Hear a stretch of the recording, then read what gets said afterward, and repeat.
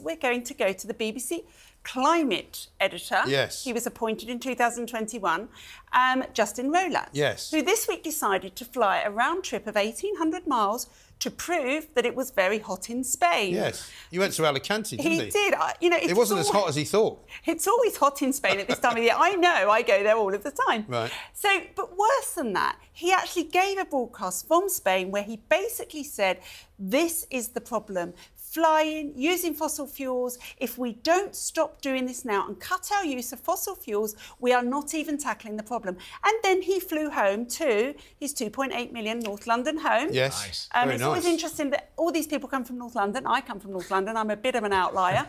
And, you know, I'm sick and tired again of these people talking their aggressive talk, but never walking it. No. So they're preaching it doesn't apply to them. He should have walked. Yeah, he should have. He probably drove it in his Bentley. He should. We've got